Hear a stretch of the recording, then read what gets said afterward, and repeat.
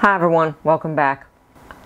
I tend to avoid having used tech support because I remember back in the late 90s, early 2000s, tech support was pretty much, you called up, you got somebody from India who was still learning their English, and I felt so sorry for them, and they pretty much were going off of a script, and they had 4 things that they could say to you, and that was about it. And once they were done, and if none of that worked, they'd start at the top of the script again and work all the way through. That was my one big experience with tech support. Pretty much for a half an hour doing that, and finally like, never mind, we'll figure it out on our own. But I figured, hey, you know, be a little more positive. Let's try something. Let's see if they can actually do something. Because I was having a problem around Christmas time. I have the Microsoft Office suite coming through my daughter's account, so it's a family shared thing, and i.e. I don't pay for it. Suddenly around November it stopped working. I'd go into it and it would say you have to log in, and I'd log in and then it'd say, oh, you don't have an account, and I couldn't edit my files. I could just look at them. And now this is not a big deal, but after a while I was like, you know, I really ought to have this taken care of. So I tried fiddling with it. It didn't seem to work. And so finally I said, you know what? Let's give Microsoft a chance. Let's try tech support. So I called them up, and this started on a Tuesday. I think it was Tuesday. And I called them up. The first person I got was a gentleman. And maybe unlike a lot of people, I don't have a problem with people with accents, but you know, we started going through. I explained the situation. It's my daughter's account. It is not my account, but I am on that account. So he does all the usuals. I said, yes, I've done this, blah, blah, blah. And then he asks to use remote access. Now, I was taught in school, I have an associate's degree in network administration. I was taught in school, for security, you don't leave remote access turned on in your computer. And I don't have it on, but I was like, sure, let's just give these guys a try. So I turned on the remote access, said, go ahead. I mean, I can go at any time and stop him from what he's doing. And just go, no, I don't think so. So I let him, and I'm watching, and he's uninstalling it, and reinstalling it, and uninstalling it, and reinstalling it, and uninstalling it, and reinstalling it. Still, it's not working. So after about on and off about an hour or 2 of this, he's like, I think maybe it may be working right now, but if it doesn't, you're going to get a free month of Office because of the trouble. And I said, but I don't pay for it. It is my daughter's account. That's what I've told you multiple times. It's not my account, it is my daughter's account. He's like, well, I sent you the link for it anyway. Okay. I'm going to have to kick this up to support number 2. You will be called back in a day or 2 from another person. Okay, no problem, fine. We say goodbye to each other, blah, blah, blah. About 2 days later, I get my phone call from support number 2. She is a wonderful woman. I would love to have made friends with her. We had an awesome time talking while she worked through everything.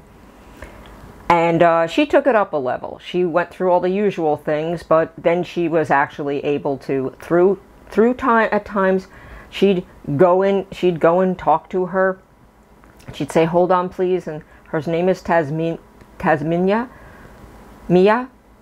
And I had a wonderful time with her. We had I thought I made a new friend. Unfortunately, we couldn't be talking about half the stuff we wanted to because we were being recorded.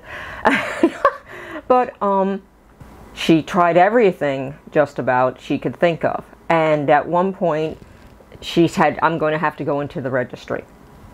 And yes, I can play in the registry, but I normally don't because of old fears from back in the day where I didn't know what I was doing and messing things up. So I watched her as in the code just flew by, and I'm watching, what she was doing and turning on. Some of it I understood, some of it I didn't. But I was fascinated nonetheless. And as I watched and we chatted, and this whole conversation took 3 hours, I saw what happened. There had been an update in November.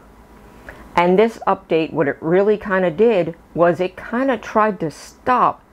It actually did try to stop those family accounts. And I kept seeing as she turned on the values to let the account turn on, and it would default and turn itself back off again.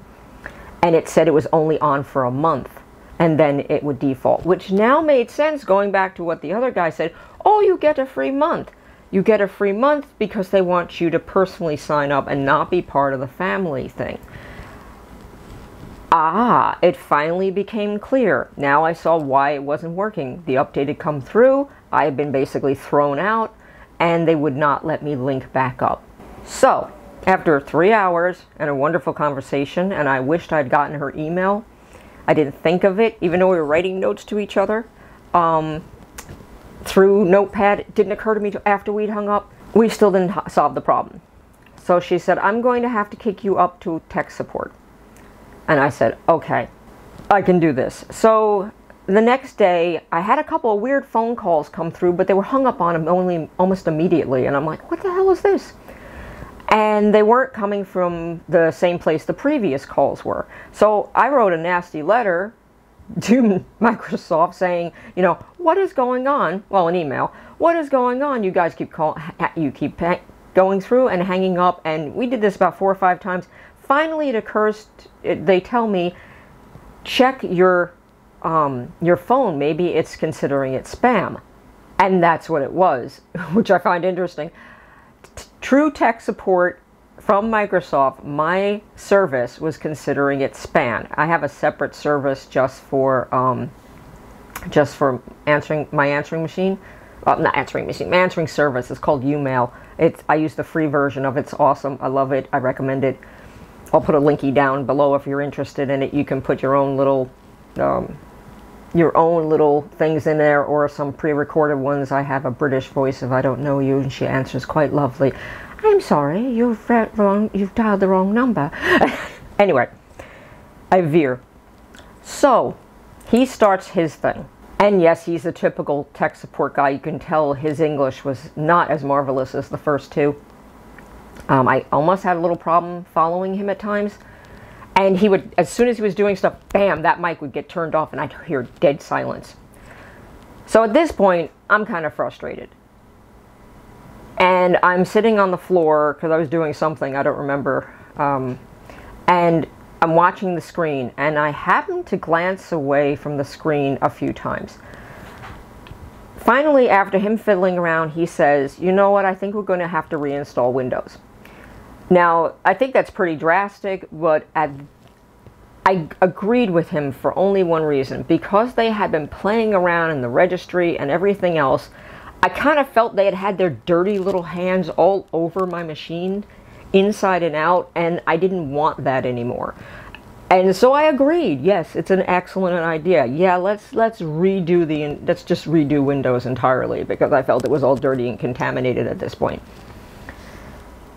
So I tell him, cool, just know I have a 64-bit machine. He says, oh, all right. I wasn't expecting that. Okay. I thought you had home. And I said, I have a 64-bit machine. Okay. I glanced away from the screen for a moment, so I don't exactly see which one he's putting in. We finished the whole thing. He's like, that should be fine. Just put in the thing, start your account, and Windows and Word should be working by now. Cool. Okay, fine. We say goodbye. Hang up. I go to log in to complete the installation of Windows, and my serial number doesn't work at all. I'm like, what the hell? I keep trying it. It keeps telling me that that code, serial code or whatever it is, does not work.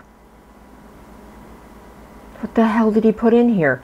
And I look, and he put in professional. I'm like, why did he put professional in? I had the 64-bit home. Why did he put professional in? Because there's two versions of home, 32-bit and 64-bit. I know when I bought it, and I just bought Windows 10 last year. That's another story. I won't even get into that one. That was just me stupid. And I had to pay for it. So I called them up, and they're about to start doing that. I'm like, no, don't do tech support. Don't do anything. I'm just giving you a warning. When your people do installs, they should really pay attention, blah, blah, blah. And then I get told that they only have one option, either home or pro. Home is 32-bit, pro is 64. So he actually did put in what I told him to do. At this point, I wish I could reach through the phone and just slap, not that person, but through slapping them, slap the person that I had told that I had a home version, but it was 64-bit. Because he was the tech, he should have known the difference. He should have known there were multiple types of it. So, I said, never mind. They're like, yo, we could just... No, stop. I'll do it myself. I'll just reinstall my copy of Windows in, and now we'd actually found out what the problem was for the actual Office. I had to use my daughter's email rather than my email. All this time, it was that simple. And every single time I had told them, it's not my account, but I use my email. The account is under my daughter's account. Should we be using my daughter's email? And the first person's like, oh no, that doesn't make any difference. At least she, the lady in the middle, did not know about the update that it flipped those switches. So she was unaware. She thought it was the same as it was before. So the whole thing didn't work because Microsoft was trying desperately to get more money out of its clients, and wasn't bothering to tell even their tech support what the hell was going on. So that I went, it took me a few hours to download again, because the copy I have I bought from Amazon, so it's a digital copy.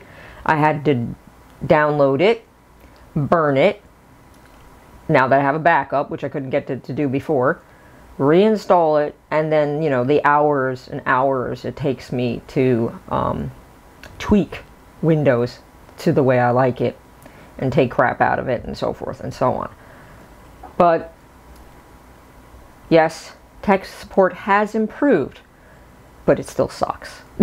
It's still, no one's paying attention to the finer little things like that little thing, and that they don't inform their tech people.